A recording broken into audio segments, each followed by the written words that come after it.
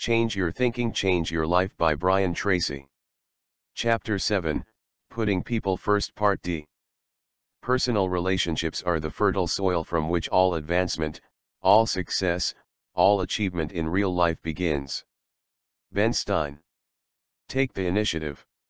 You begin the formation of a mastermind group by approaching one or two people you like and admire, and who seem to have the same positive attitude you do.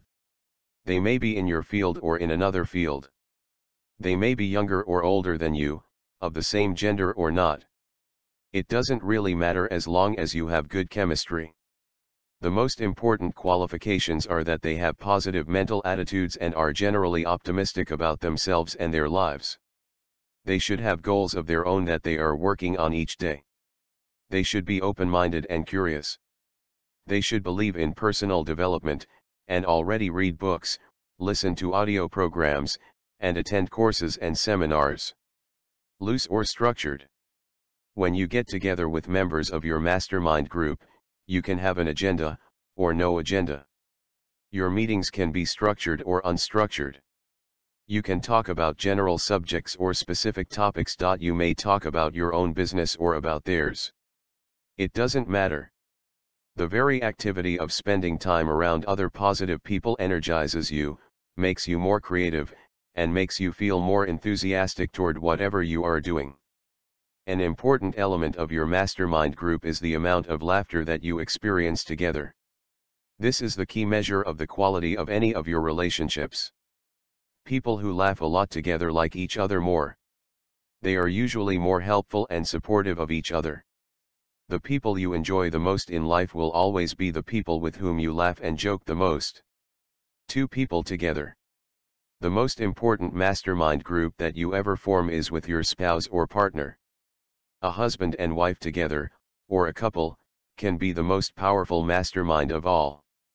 When two people are completely attuned to each other, and completely supportive of each other's hopes and dreams, they form a powerful combination that enables each of them to accomplish far more than either could achieve alone.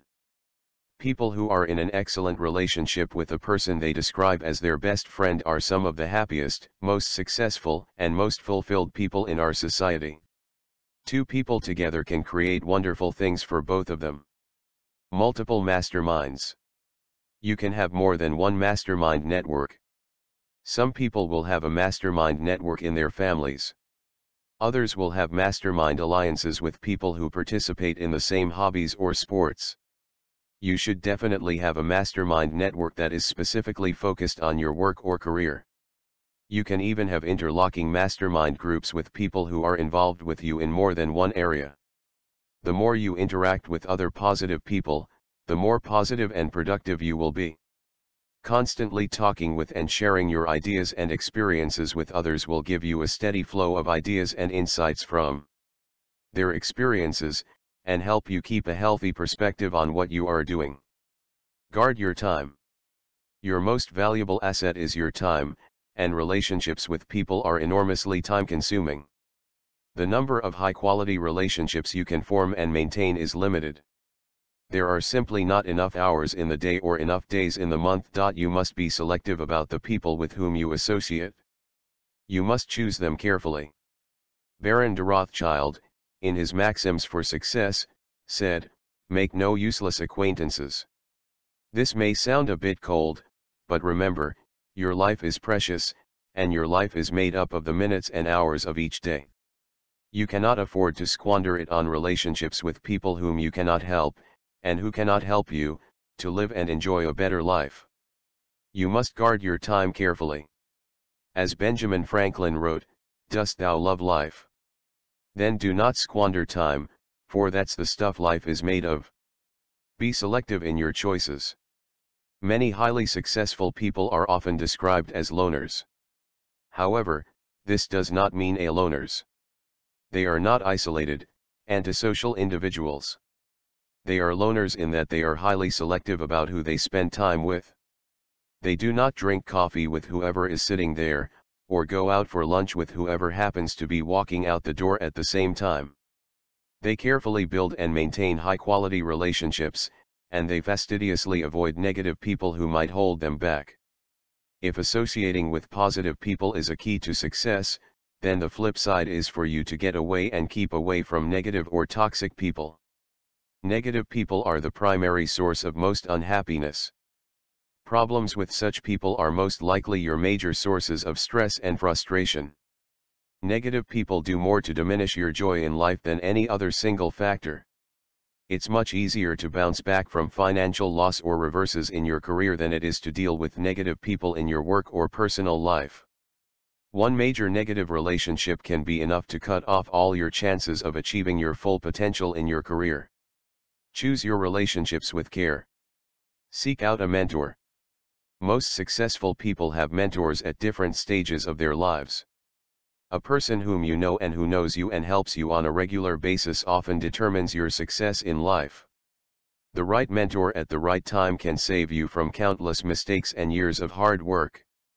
At each stage of your life you can benefit from the advice and experience of someone who is further along the path than you. The men who have been there to give me guidance and advice as I have grown up and gone into business at various levels have affected my life dramatically. This type of relationship can have a major impact on your success as well. Many people are a little bit fuzzy about exactly how mentoring relationships work. A mentor is like an uncle. He or she is an older friend, someone wiser and more experienced than you, who will give you guidance and advice from time to time.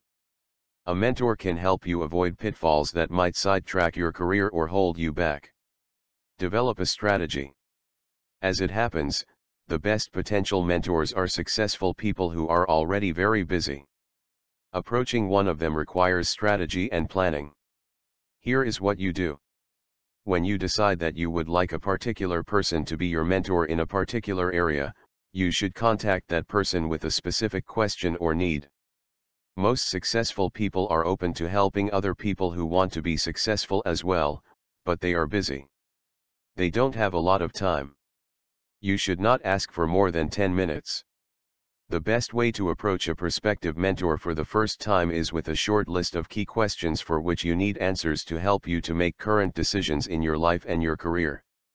Do not approach a mentor asking personal questions about his or her life and experiences.